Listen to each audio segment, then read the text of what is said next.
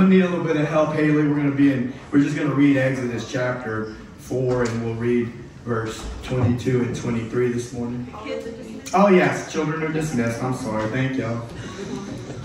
Praise God. I did want to say something else. You know, like, there was a long time in my walk with God when I first really got saved, and I was quite the mess. And I've told this story before, but my brother-in-law, Aaron, he's had a really big impact in my life. There's been times he and I, we have fought tooth and nail about some things that we didn't agree on. But I got to tell you, that brother has been he's been inspirational in my life. I've watched the tears roll down his eyes in true man of God in prayer. I watched him study the scriptures. He's offshore today. I watched him study the scriptures through the years.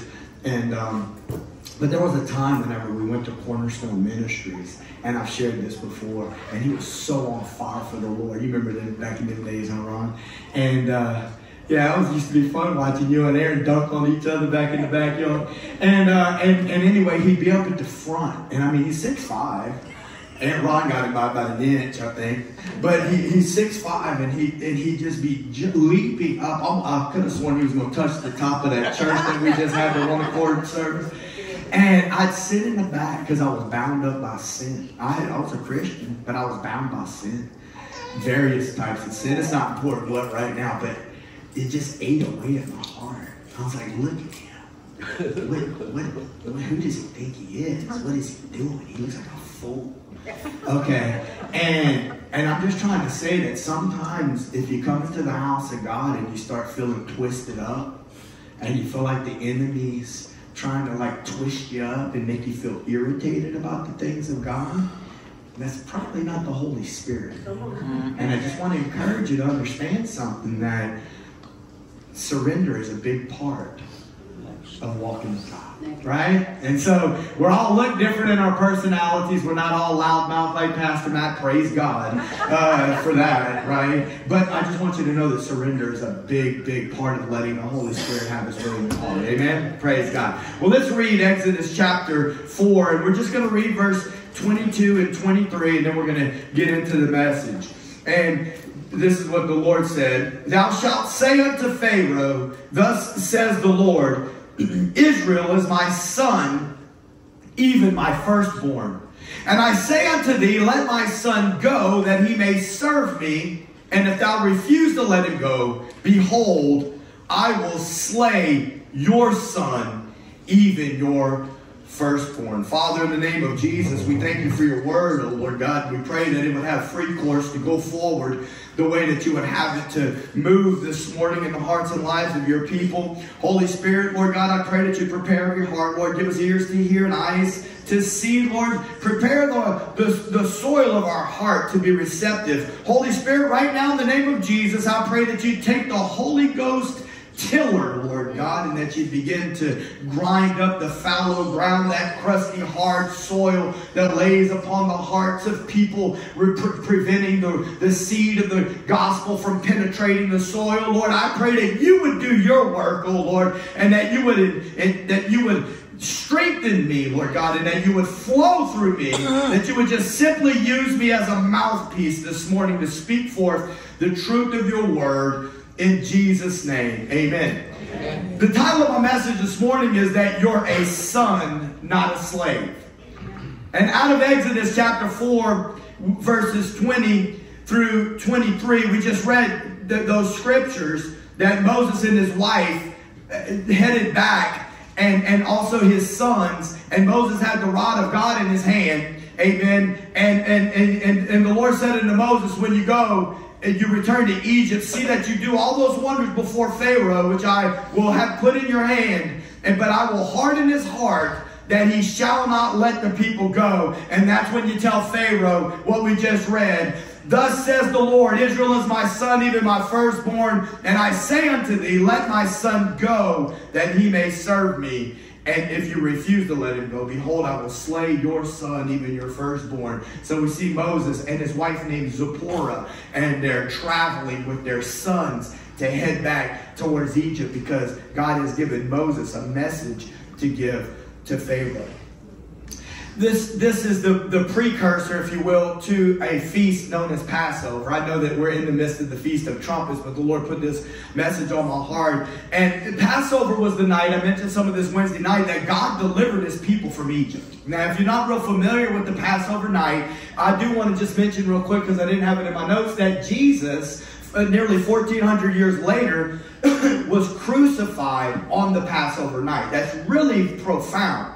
Okay, because every year the children of Israel were instructed for over 1,400 years to keep the Passover annually. By the way, we'll have Bible study tonight, and we're going to talk a little bit about Exodus chapter 13, which will kind of be the next chapter after the Passover chapter, which is 12. All right, 5 o'clock if you can make it.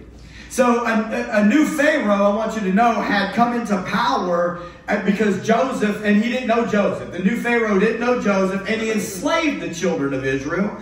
And his plan, but God had a plan. He saw the affliction. The scripture says, I see the affliction of my people, and I'm going to bring deliverance to them. And I want you to know that God sees and he hears the affliction of his people. Whenever we begin to cry out to him, sometimes it may seem like God is silent. Sometimes, some of you at times of your life have said, God, I pray and I cry out, and I do not, it's almost like you don't hear me. It's almost like the heavens have become brass. I got to tell you that you're not in bad company. Even I was listening the other day to the scripture, and the prophet Habakkuk said that. He said, I cry out to you, and it's like your ears are deafened unto me. But his ears aren't deafened. That's what the enemy wants to tell you. But God is listening, but he's also waiting. What is he waiting for? He's waiting for the saturation point of surrender. God is looking for us to come to the place where we will yield our will to his will. Who is going to contend with the Most High? How will the clay speak to the potter? No, it doesn't work that way, my friend. The clay allows and submits himself to the hand of the potter, allows himself to be molded in the potter's hand, or else he rebels. He may rebel against the potter's hand, and he may allow himself to be hardened, but that's not God's will. So this new Pharaoh that didn't know Joseph comes and he enslaves the children of Israel, and God begins to hear the sound of the affliction of his people, and he has a plan of deliverance. And I want you to know that his plan of deliverance was twofold, if you will. Number one, rescue and separate the people with a lamb. Now that's very powerful, because if you'll remember, on the banks of the Jordan River, John the Baptist said, behold the Lamb of God who takes away the sin of the world. So chronologically, I want you to know 1,400 years before Jesus ever came, God was already proclaiming, I'm going to deliver my son Israel out from Egyptian bondage through a lamb. Okay? Twofold. He's going to rescue and separate his people with a lamb, but he's also going to judge the world who rejects the lamb. Exodus is the story of God's people leaving the bondage of Egypt. And the Passover focuses on the deliverance event where God saves his firstborn and judges the firstborn of Egypt. Now I want you to know that that's going to happen. You understand this. This is a type and shadow of what's to come. Most people understand that we're living in the last days. If you don't believe that we're living in the last days, either number one, you don't believe the word of God, number two, you're not saved, or number three, you haven't gone down the Illuminati rabbit hole, because you don't even have to believe in God these days to understand that we are in the last days. And everybody's getting woke to the reality of what's happening. But yet, at the same time, we find ourselves like Peter, James, and John asleep in the garden. And the Lord saying, can you not tarry with me for 1 hour? Let us not be at the end of that message where Jesus said, go on and take your rest, for the captors have come and the Son of Man is being betrayed into the hand of sinners. Lord, let us not be those people, but let us be awake. Let us be woke to the right thing, Christian. Amen. Let us be sober. Let us be vigilant, understanding that our adversary, the devil, roams around like a roaring lion, seeking whom he may devour. So Egypt is a type of the world. Pharaoh is a type of the devil, and the enemy wants to enslave God's people. As I've been studying these passages again, I felt like I received a little bit of another level of clarity. I began to see the firstborn of Egypt as a type of the firstborn in Adam. Just follow with me with this. Which is our natural birth. The first time we're born in Adam, the scripture teaches that we're born and it's a natural birth. Jesus and Nicodemus had a conversation in John chapter 3. There's a natural birth, but there's another birth. And so the firstborn of Egypt is the children of the world, and they represent the first birth that we received from our father Adam, that teaches that we were born in sin because Adam had sinned and his offspring now was being born in his image and likeness. Amen. And so also though that the firstborn of Israel, which is God's son, describes the new birth in Christ, where we become the sons of God. And God delivers his firstborn, but judges Egypt, right? God will deliver those who are born again through Christ, and he delivers them from the bondage of Satan, of whom Pharaoh is a type. At the very least, Pharaoh is a type of Antichrist, in that he is a man on earth that demands the worship of a God and enslaves God's people. The Pharaohs demanded that they be worshipped. The Caesars demanded that they be worshipped. The Antichrist, and through the power of Satan, through the years, there's been many Antichrists. The Word of God teaches us that. There's a spirit of Antichrist, and the spirit of Antichrist is his whole purpose is to steal the glory of God and to steal the worship from man that belongs to God. I'm not going to even say it, but listen.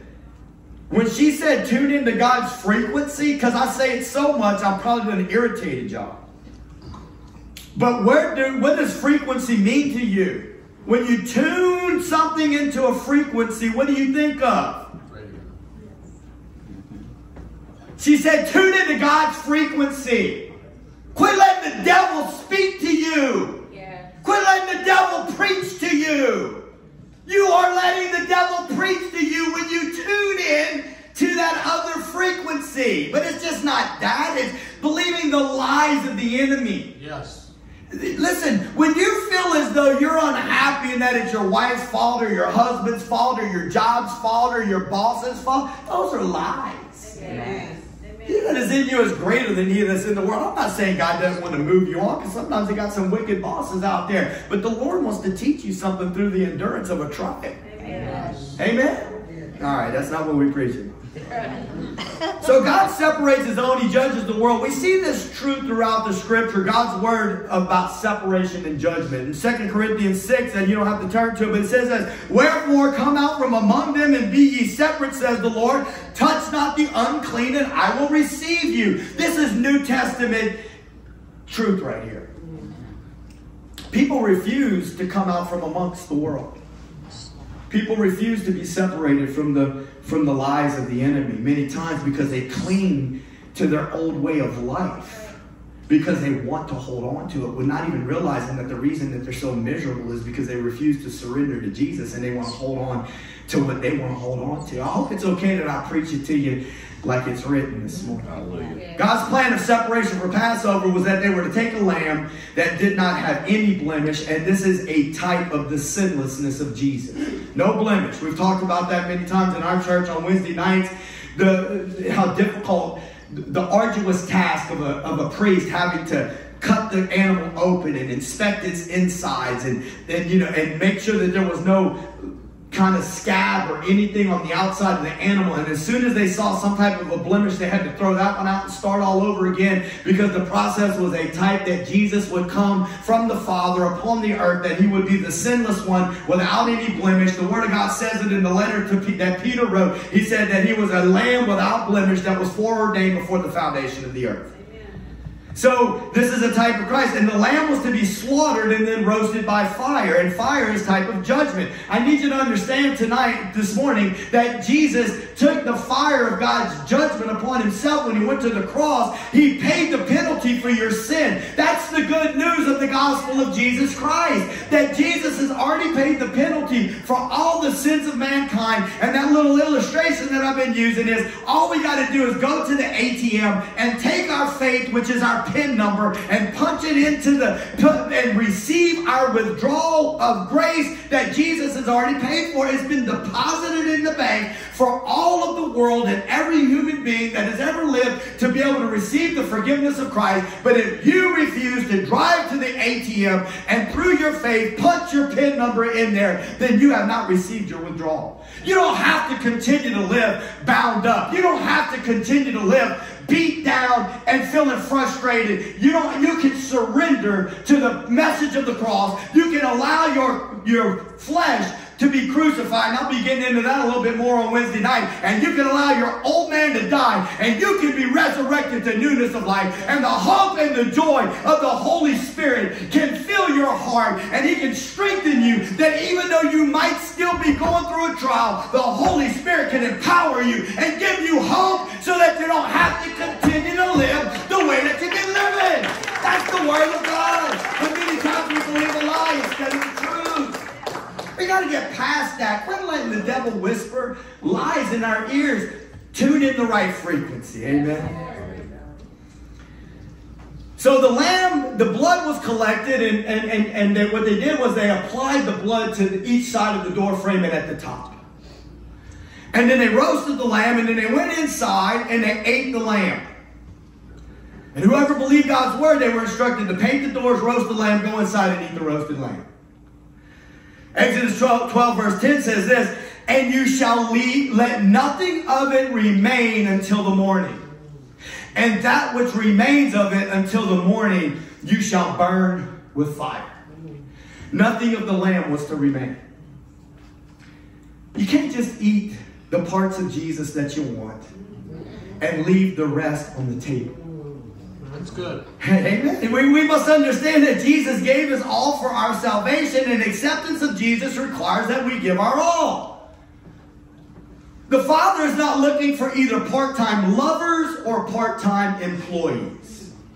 We are either all in or we're not. What I mean by that is this, is that we're either saved or we're not. We've either painted the doorpost or we have not. We've either gone inside or we haven't. And then if we have, we either eat the whole lamb or we will not.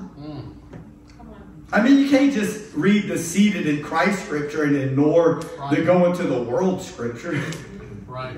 You can't just read the love scriptures and ignore the repent scriptures. Right. So the doors are painted, the lambs are roasted, the people have entered inside, closed the door, and the process of eating the lamb has begun. And while the Hebrews are on the inside eating and obeying God's word, the world outside that surrounds them is being judged.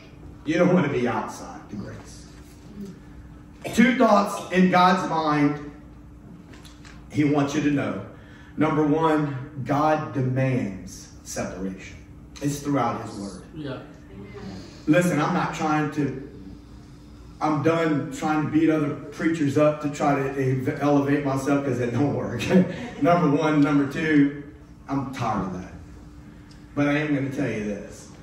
Many preachers are scared to tell the truth about a life of separation because it starts to offend people. And when they get offended, they don't want to come back. We don't have the privilege of time to continue that. God demands separation. You don't really have to turn there, but I just want to give you a concept. Exodus chapter 4, verse 21, the Lord said unto Moses. I want you to just know right now who He's talking to. He's talking to Moses, okay? Because I'm trying to build something. In a second, I'm going to get Haley to put a scripture up there. But in verse 23, this is what He told Moses. Tell Pharaoh, let my son go so that he may serve me. You know, many of y'all have heard me already say, this has been going on for months now. The Lord's been moving in the church in a different way. And there's been times that I've been in prayer and the Holy Spirit told me specifically when I carried the cross for Mardi Gras, no matter how weird you may think I am, that was the message, because the Lord told me, you tell my people, whoever they are out there that are hiding over here, wherever they're hiding, you let them know that no longer will the words from their mouth, I love you, suffice. I want my people to serve me. Yes. Pharaoh's trying to hold those people captive so that they can't serve him. Yeah. You tell Pharaoh, let my son go that he may serve me. Now, this is what I want you to see. Verse 24. So I just told you verse 23. Can you put Exodus chapter 4, verse 23 up there? So God just told Moses, tell Pharaoh, let my son go that he may serve me. Now look at verse 24. And it came to pass by the way in the inn that the Lord met him and sought to kill him. Now, who is the text talking about? It's talking about Moses. Why? Why would you want to kill Moses, Lord? Well, we got to keep reading. Here you go. Verse 25. Then Zipporah, that's Moses' wife, took a sharp stone and cut off the foreskin of her son and cast it at his feet and said, surely a bloody husband art thou to me. Verse 26. So he let him go. Then she said, a bloody husband thou art because of the circumcision. Now, this is probably not the type of topic that most preachers preach on a Sunday morning, but hallelujah, you need to understand, circumcision is so powerful in the Old Testament. Get it out of your head about physically today whether a person's circumcised or not. That has nothing to do with what we're talking about. This right here it's so spiritual that if you don't see it, you'll miss it.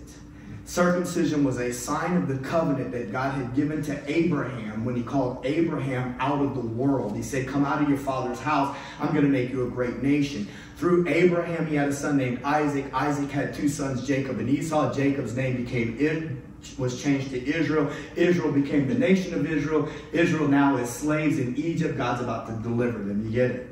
Whenever the scripture says that Moses' sister put him in the little basket and stuck him in the little bulrushes out there, and then Pharaoh's daughter found him and said, look, it's one of the Hebrew boys.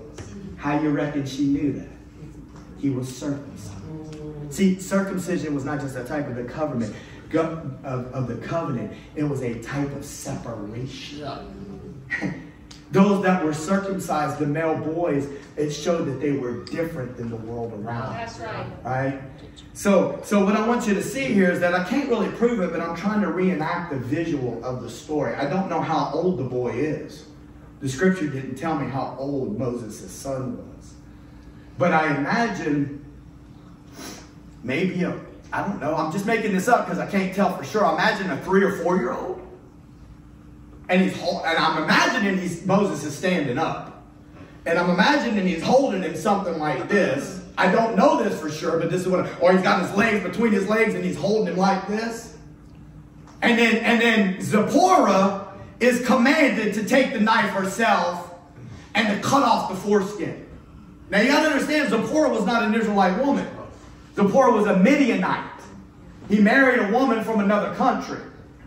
And then she takes that foreskin, as weird as that is, and she throws it at his feet. At whose feet? Moses'. She's not blaming the kid for it. Because that's what it says. It says that she cut off the foreskin and cast it at his feet and said, surely a bloody husband art thou to me. So he let him go. And then she said, a bloody husband thou art because of the circumcision. Now, there's a couple of things I want to say about that, but I want you to know that in the New Testament, there's a scripture that says this, but he is a Jew, which is one inwardly, and circumcision is that of the heart in the spirit. So there's a fulfillment of the circumcision of the Old Covenant in the New Testament, and the fulfillment of that circumcision, and I've said it before like this, is that the Holy Spirit wields the scalpel, and when you surrender to Him, you allow Him permission to come in there and, like the great heart surgeon, begin to cut away the flesh that's in your heart. All your own desires, all your own frequencies that you refuse to tune in to the frequency of the Lord, and instead you demand to have it your own way, that I demand to have it my own way. And we sit here like Egyptian, like the Hebrew slaves under the bondage of Pharaoh, in the bondage of Egypt, when all we have to do is release ourselves and say, have your way, Lord. Have your way. But we hunker down so many times. God's people hunker down. Oh no, I got my boots in the saddle, baby. I got my spurs. I'm going to hunker down. I'm going to tell you right now, the greatest thing that we can ever do is release and surrender. In another place, Galatians 5:24 says, they that are Christ have crucified the flesh with the affections and lusts. Let our flesh be crucified, Lord. Look, I just want to ask you this, but could it be possible that people sitting in churches, surely not this church, right, but other churches, are like Zipporah? Can you imagine that? We've been over here taking authority over demonic spirits. Sometimes I name them Pharaoh. Sometimes we name them Jezebel. Got a new one for you, Zipporah. Imagine this. God's doing the work of circumcising the heart. I'm talking about in another person's life. And God is doing the work of this. And instead of willingly submitting to the process in anger, we take it and we throw it at the feet of God. And we say, you're a bloody husband to me. You made me die to myself. You demanded that my flesh be crucified, that my heart be circumcised. Imagine having a conversation with the Lord of glory like that. But how many times do we as his people do that? Help us. In the story of Zipporah, Moses' wife being forced to cut off the foreskin of her son, and it should be understood, listen to me, God is about to judge the firstborn of Egypt. It's a very serious thing. If you and I walk around in our life today, we're like, you're going to get yours, buddy. I don't know who buddy is. I don't know if they don't, because they don't look like you, and you're at the gas pump, and they got that music, boom, boom, boom, boom, boom, boom. And you don't like the way that they look or that they live in their life or whatever it is, and you're like, buddy, you going to get yours. Your heart ain't right, my friend. Your heart ain't right. Judgment is not a pretty thing. I don't want nobody to be judged. Not the way the judgment is. It's an eternity. Preachers don't want to preach on hell anymore. Maybe I preach on it too much, or maybe I don't preach on it enough. But the Lord himself said that hell is a place where the worm doesn't die, the fire isn't quenched, and there will be weeping and gnashing of teeth. There's going to be a day when there's no more talk. I've been saying it, Christian. The talk is going to be over one day, and it's going to be you standing in front of God, me standing in front of God, and us giving an account for our personal lives, and me having to give an account as a pastor of the church. Woe is me if I have not yielded to the Lord. I believe this word. Lord, convict us. Lord, get our hearts right. Yeah. So he's about to judge Egypt. He's about to judge the world. At the same time, he's going to save his own people, the firstborn that he calls his son, which is Israel. He's about to bring judgment upon the world, and his own people are not living right. Listen. You got to understand that the rite of circumcision, Moses knew, listen, I don't know what exactly Moses knew because they had been slaves in Egypt for 400 years. And I'm not trying to be weird. I'm really not, I promise. But I'm going to do it because we're talking about circumcision. I'm sorry. I'm just the kind of preacher that I just want to talk about real stuff. This church service is always going to be at least PG-13. So you're going to have to explain some things to your kids if you don't like what I say. All right? Boys pee in the woods, right? We know this about boys. When they pee outside, right? I have a hard time believing that they didn't maybe do that then.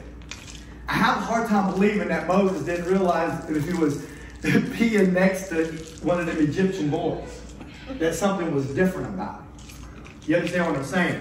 But I will tell you this, is that the word of the Lord that was passed on through oral tradition in the Hebrew people, because Moses was the first one to put the quill to the papyrus, the pen to the paper, that they put it down through oral tradition, that the people that were of the house of God were to be circumcised on the 8th day like Isaac was.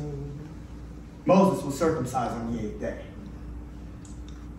But Moses' boys weren't circumcised on the 8th day. So Moses is living in disobedience to the word of the Lord. God demands that his people be separated. God's about to pour a judgment down on Egypt. And then the word of God says that God rolled up on him, Moses, and was about to kill him. You expect me to pour my judgment out upon the earth, upon the world, and you think that you're going to get away? He's talking to Christians, my friend. You think you're going to get away with living your life in bondage of sin? No. I've come to set you free from sin. I've come to bring a lamb that was slain before the foundation of the earth. The Lord, listen to me. Do Christians imagine that God will wink and ignore their sin? If they're living a life of blatant and repetitive sin, whether it be sins of lust or the sin of not loving their brothers, 1 Peter 4:17 says this, for the time has come that judgment. Can you put that up there, Haley? 1 Peter 4:17. For the time has come that judgment must begin at the house of God. And if it first begin at us, what shall the end be of them that obey not the gospel of God? Now, I know that we got a church full of Bible students. Sometimes I'm happy about that, and sometimes I don't know what to do with that, because all of us, at one point in time, we done convinced ourselves that we got it all figured out. Come on. So you take this passage of Scripture, and you go home today, and you read this one and the one after it, which explicitly states that it's connected to the world. But in this one right here, the clause after the comma, for the time has come that judgment must begin at the house of God, colon, and if it first begin at us, comma, what shall the end be of them that obey not the gospel of God? What shall be the end of even if you don't believe, okay, I'm working with you here. Even if you don't believe that the clause after the comma is connected to the people of God, because I know some of you in here are already questioning me. So the Holy Spirit give me a little bit of liberty like he did the Apostle Paul.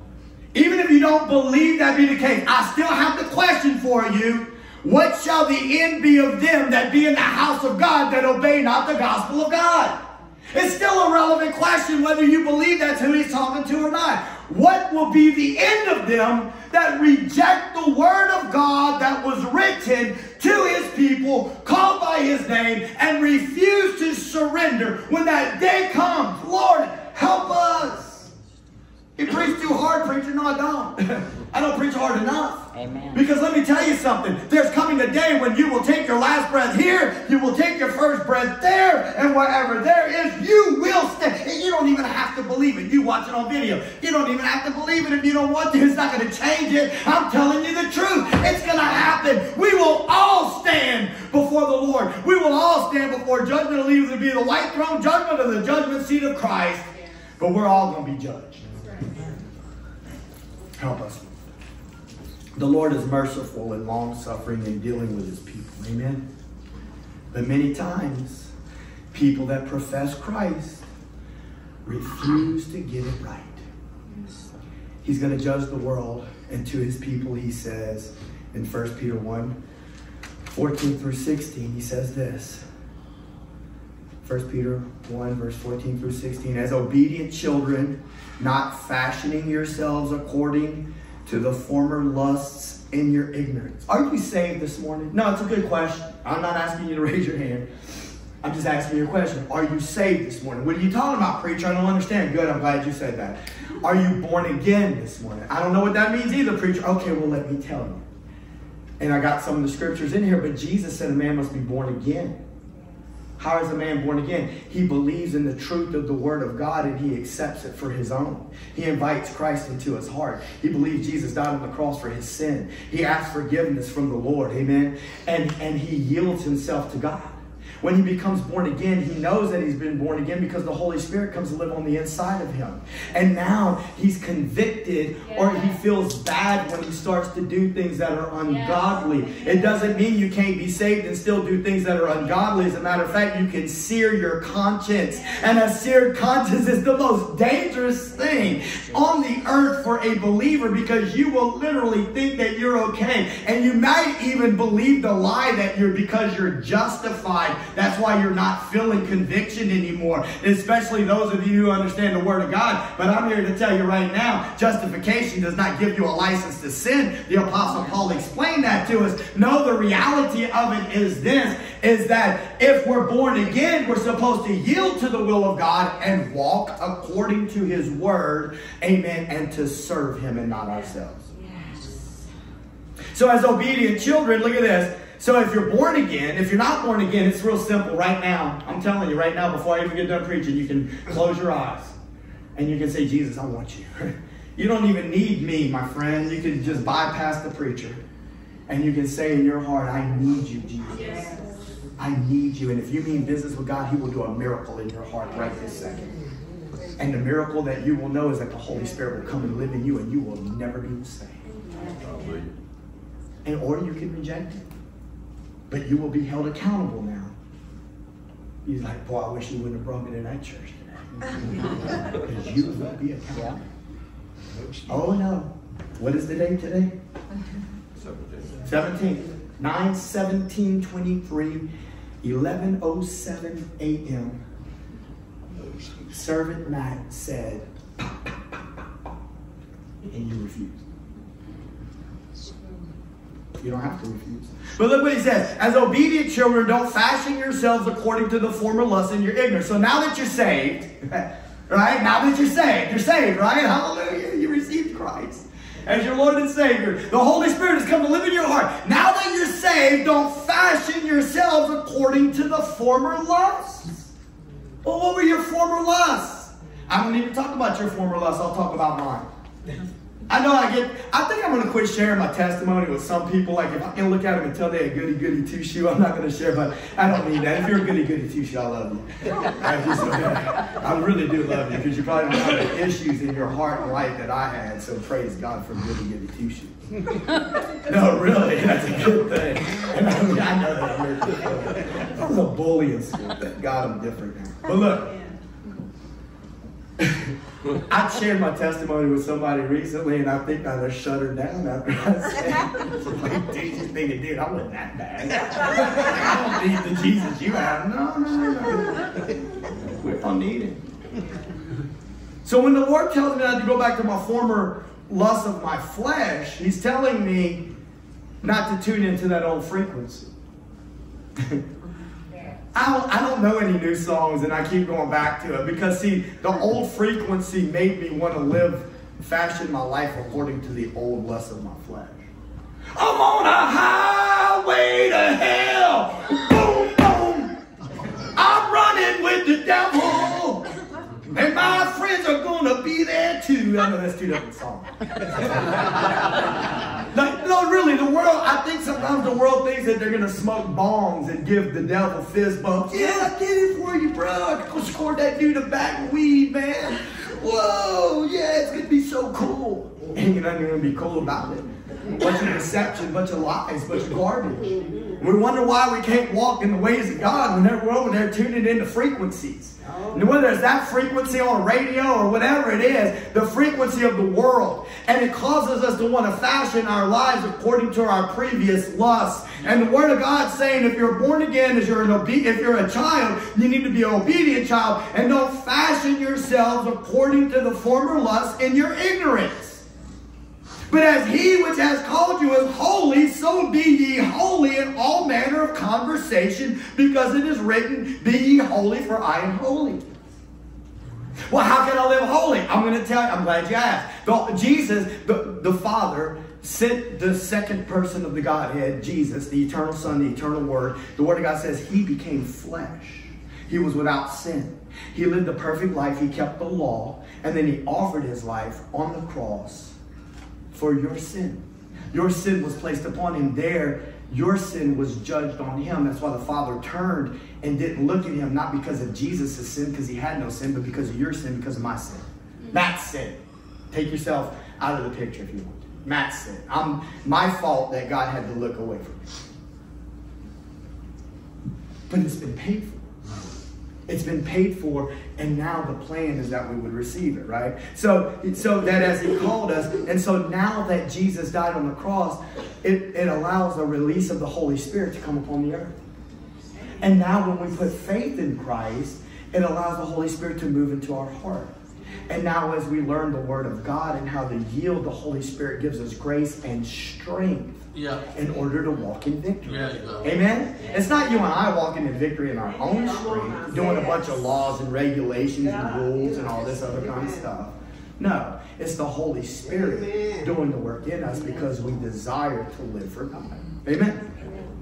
God went through great lengths in the Old Testament to remind His people about their relationship so that they would reverence Him and not sin against Him. Just some things that, this is amazing to me. So here, maybe we'll calm down a little bit. But look, circumcision was a lifetime reminder that they belong to God. I mean, you imagine that. I mean, for a male, he's like, he should never forget that it's a lifetime, a reminder, right? That it marked them, that they were the people of God. The Passover and other feasts were yearly reminders.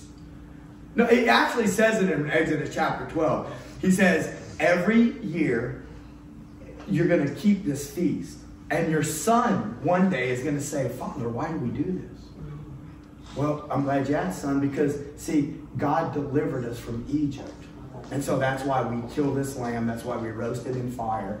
That's why we eat these bitter herbs. If you had to eat bitter herbs and unleavened bread with the roe, why you got to eat the bitter herbs? Because you need to remember that the world wasn't really a friend to you. You need to remember the bitterness of the previous life that you lived in and that God delivered you from that. All right? So the Passover and the other feasts were yearly reminders. Look, chapter 13, every time a firstborn male animal was born, they had to kill it. And again, he says, your sons are going to ask you, why do we do this? Because God delivered us from Egypt. Every time a firstborn male human was born, they had to redeem it with silver and circumcise him on the 8th day.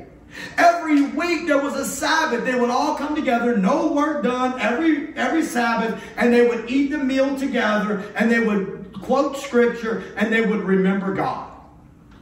There were daily sacrifices at the temple, and every time an individual sinned, he was required to offer a sacrifice. Who in the world does this? Who in the world does this? The people of God. And in the New Testament, just like the Old Testament, there are certain things that believers do. They have faith. They read His Word. And when they realize that their lives aren't lining up with the Word, they repent and they pray. They go to church and they fellowship with the saints. They worship the Lord together. They treat each other the way they would want to be treated. Oh, that's one right there. We could preach on that for 3 hours at least. Probably for the rest of our life. You know, I shared this with the church recently. I know some of y'all weren't here. And Aaron would share, he's got this big old volume of the church fathers. It's like, I don't even know how many volumes it is. And I believe it was Polycarp. I might be wrong. But Polycarp was a disciple of John. That's pretty cool. I mean, think about that. Here we are, we're disciples if we're learners of Christ. But we're 2,000 years removed. Imagine being John's disciple. So John walked with Jesus. Polycarp walked with John. And Polycarp wrote, I'm pretty sure it was Polycarp, Lord forgive me if I'm wrong. But Polycarp wrote that they would take John when he was about, Lord knows, he was in his, I don't even know how old he was. He was in his 90s when he died, for sure. And would bring him under this and prop him up against this tree. Now, you got to imagine, what I'm about to say, it might not affect you too much, but if you just imagine the anointing on the Apostle John. And this is what he would say. Dear brothers, the Master said that we should love one another. And they would just all just break out in tears. And then he'd bring him out there the next day, towards the end. Dear brothers, the Master said that we should love one another. That was the end of the service every day. Dear brothers, the Master said that we should love. The Holy Spirit just moved. Pretty sure that the Lord was trying to get a point across. So many times, we as the people of God are not truly loving one another. And I don't know what the definition of love that we come from, but Jesus said this, if you love me, keep my commandments. That's what Jesus said. So we're going to love him. We're going to follow his will. And we're going to learn how to love other people. Yes. I mean, look, I feel like I get hurt all the time. But you know what? Praise God. I remember Brad Bully. People can say what they want. But I remember he said this one. He said, if you're going to be a ministry, you need to have a soft heart and tough skin. Yeah. and I'm telling you, there's something true to that. Because look, if you let your heart get hard instead of your skin, you ain't going to be no good to nobody.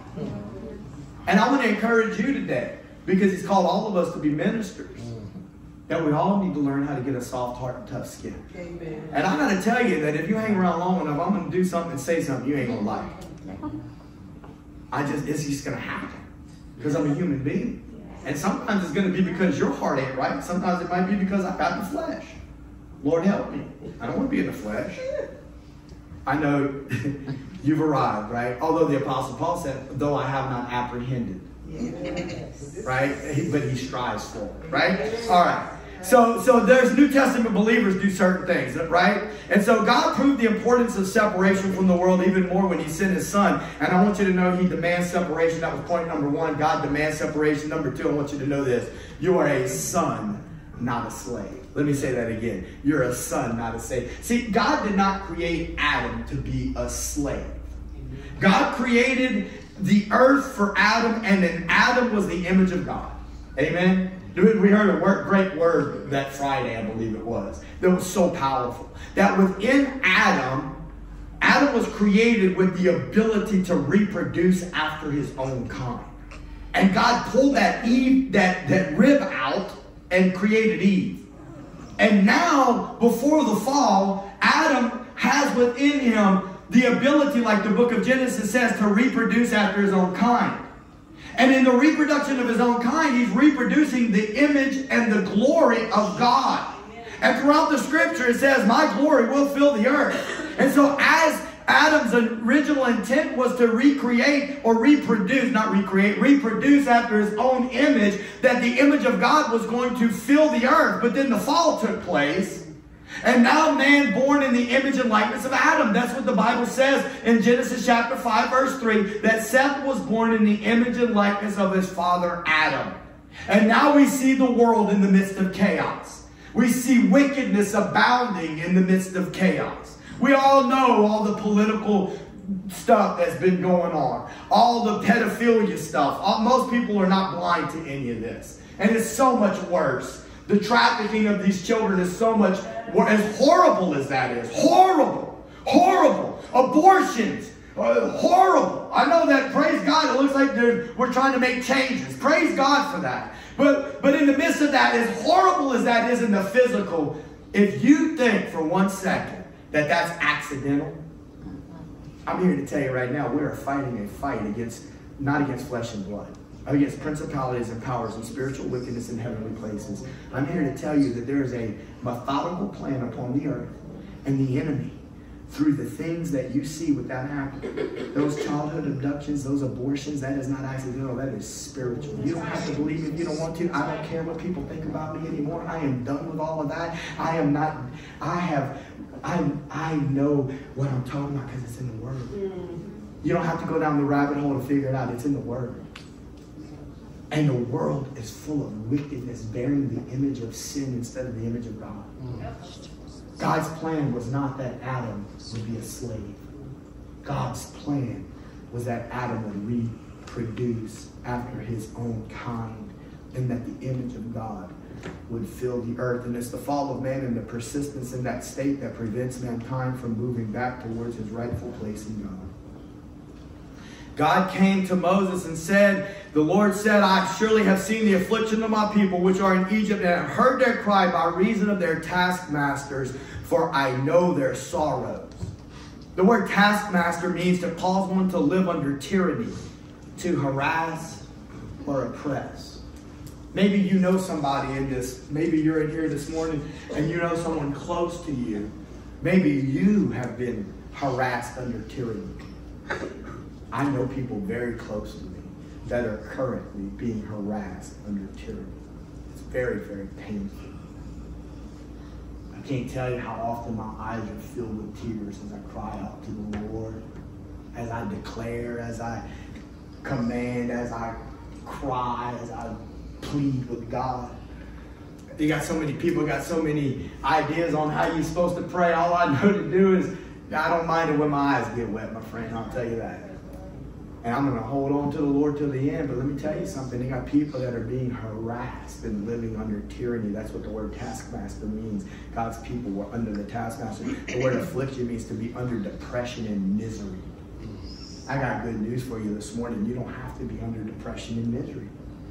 This is not the same word that we discussed Wednesday. Remember we talked about affliction Wednesday for the 10 days of awe? We talked about that, afflict your souls.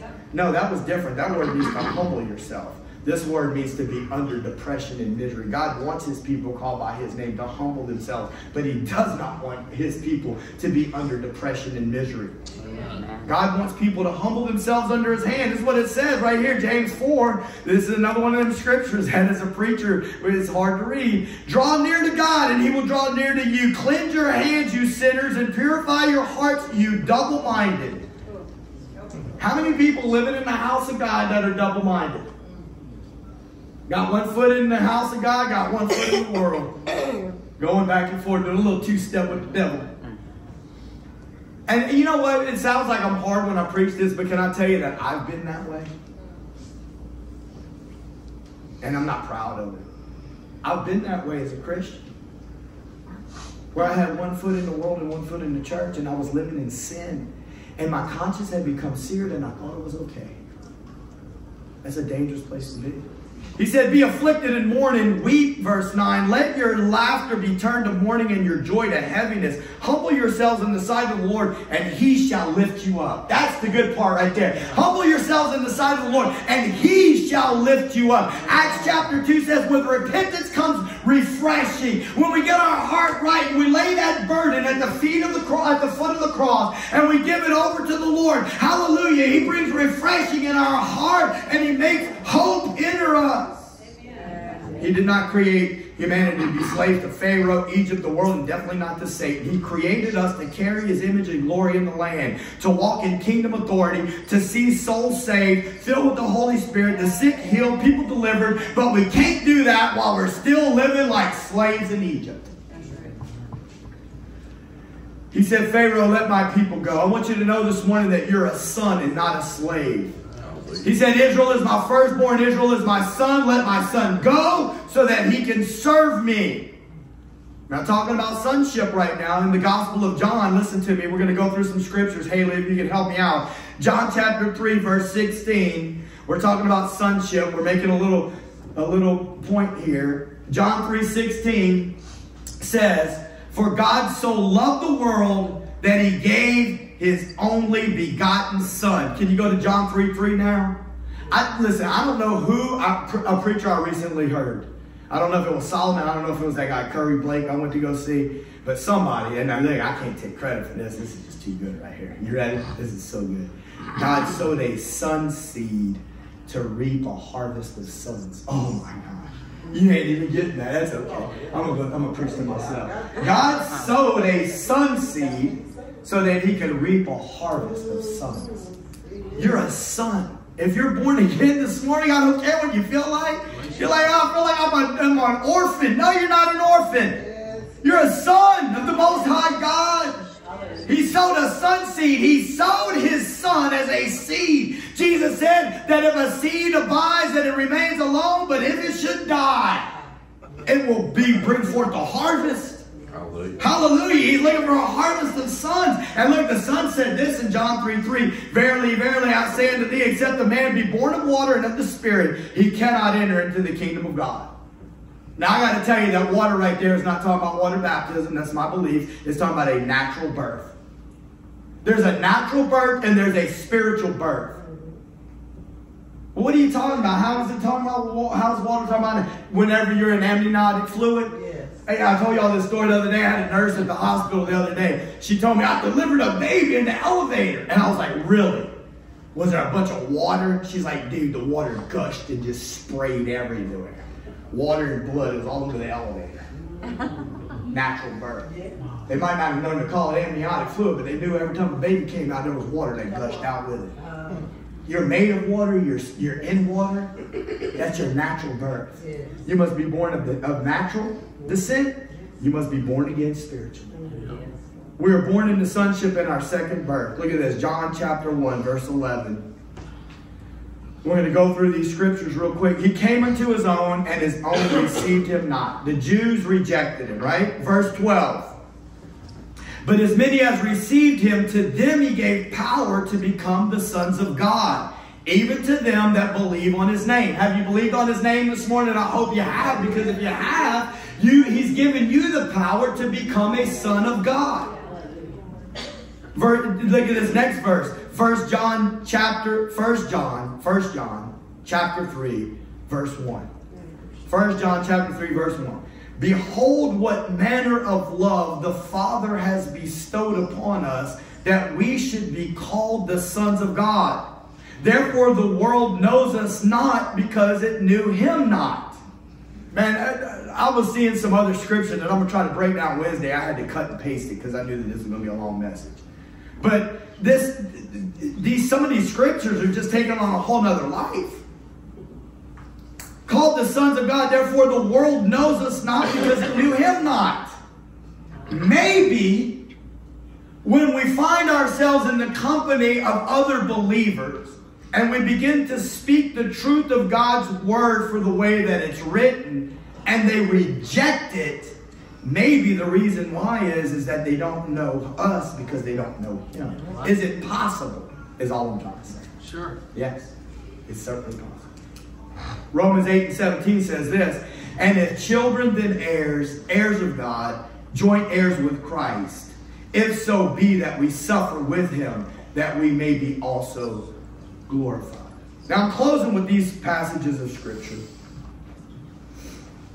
In Galatians chapter 4, verses 1 through 7. Now listen, I used to love to teach this. I've taught this so many times, and it's some really kind of technical stuff, but I'm going to keep it relatively simple because I can see y'all are getting tired, okay? But it's okay. I appreciate y'all sticking with me. This is the word of the Lord, all right? Galatians chapter 4, verses 1 through 7. We're going to look at verse 1. Because what we're talking about is being slaves, and we're talking about being set free, and we're talking about being sons, and we're talking about the sonship, and we're talking about being heirs of God, amen? And no longer being captives, right? So look at verse 1. It says, now I say that the heir, as long as he is a child, differs nothing from a servant. That's King James. I like the New King James on this one because, you know, he says he differs nothing than a slave. So now I say that the heir, as long as he is a child, differs nothing from a slave, though he be Lord of all. So a person could be a son, but he's still in his infancy of his sonship. And because he does not understand who he is in the will of the Father, in his own life, or he doesn't understand what the Word of God's saying about him, even though he has access to all of this inheritance, he's operating like a child because he just doesn't know any better, right? Yeah. But is under tutors and governors until the time appointed of the Father. Even so we, when we were children, were in bondage under the elements of the world. Now that word elements right there, that is a deep, deep study, but let me make it simple for you. In the old days, the pagan nations were under the leadership of fallen angels. That's what it's talking about. Trust me, I've done hours of study on this. It's talking about the fact of the old way of doing things. The pagan nations, before God created a nation, were under the leadership of fallen angels and demonic spirits, and most people are still living under that. And according to the Jews, under the Old Testament law, because this is a New Testament scripture, and the Apostle Paul is speaking to both Gentiles and Jews. Who, if you understood who Paul was talking to. I mean, y'all understand, I don't mean to get into this too technical, but look, whenever he went to Greece, you remember what he did? He got up on Mars Hill, and he went with all the philosophers. He said, I see that you're very superstitious, you're very religious, because you have a statue to the unknown God. You guys sold all these statues to all these gods that you serve. Well, let me tell you about that one that you don't know about. And he preaches Jesus. So what I'm trying to tell you is that the world that Paul was preaching to was a world that was fallen under the dominion of false gods, and that the Jews were under the law. But look what he says right here in verse 4. But when the fullness of time was come, God sent forth his son, made of a woman, made under the law. Verse 5, to redeem them that were under the law, that we might receive the adoption of sons. And because you are sons, God has sent forth the Spirit of his Son into your hearts, crying, Abba, Father. Wherefore you're no longer a slave, but a son. And if a son, then an heir of God through Christ. Praise God. You're no longer a slave, you're a son. Amen. You've been made worthy.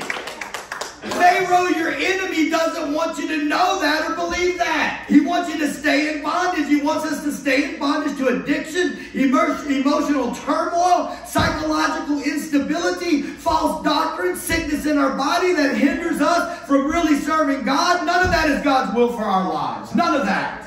All right, I'm closing. Singers and musicians, come forward. We're going to close in worship. Amen. We're going to worship the King. And I got to